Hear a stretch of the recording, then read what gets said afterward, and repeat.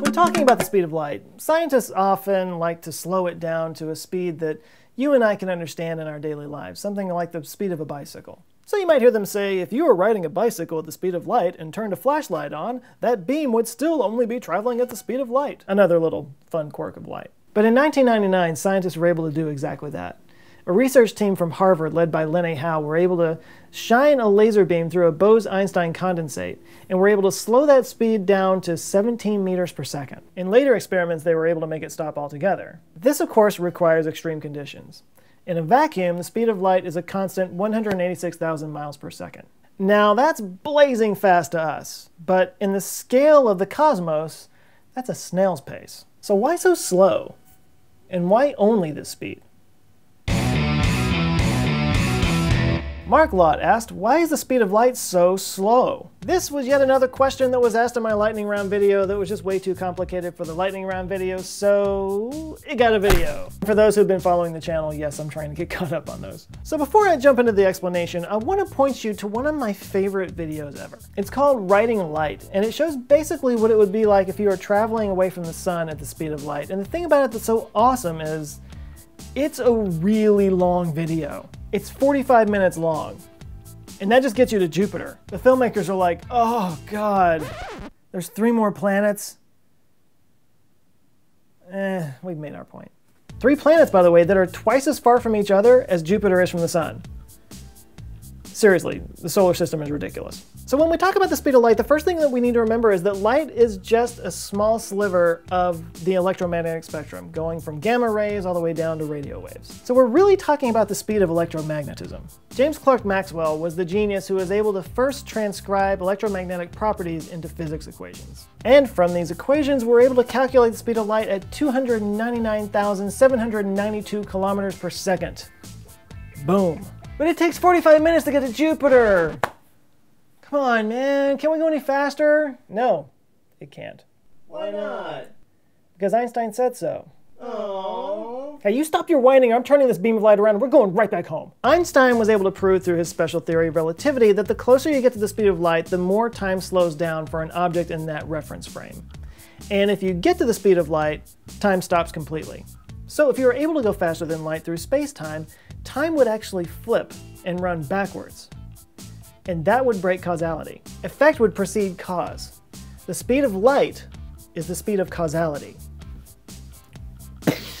So if all that sounds too simple for you, I'm putting a couple of videos down in the description below from PBS Space Time where they talk about the Lorentz transformation, which is a mathematical construct that rectifies different frames in both velocity and time at relativistic speeds.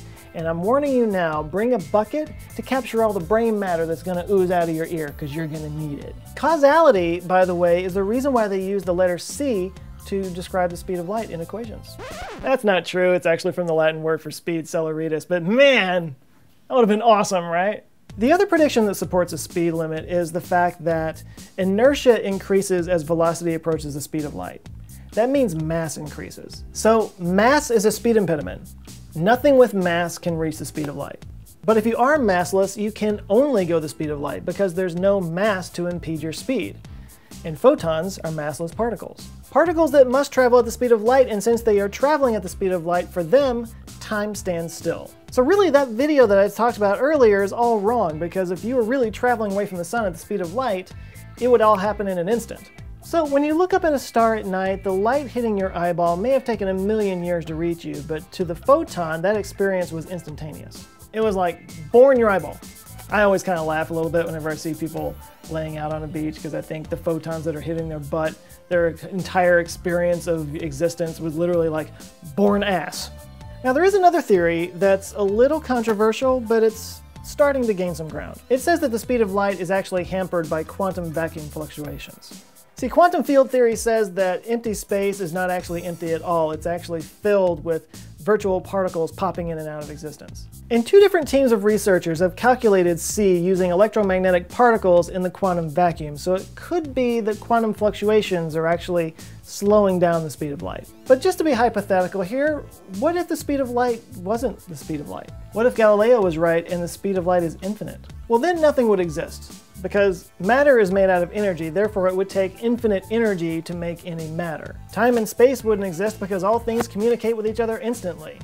It would always be a forever here and now.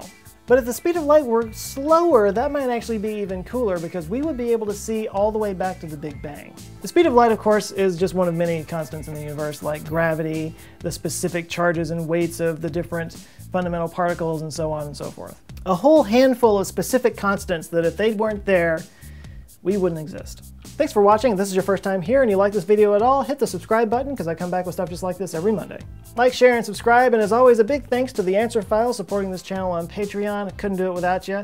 If you would like to be a part of the Patreon community and get special perks, you can go to patreon.com/answerswithjoe. Now, as always, you guys go out and have an eye-opening week, and I will see you next Monday. Love you guys. Take care.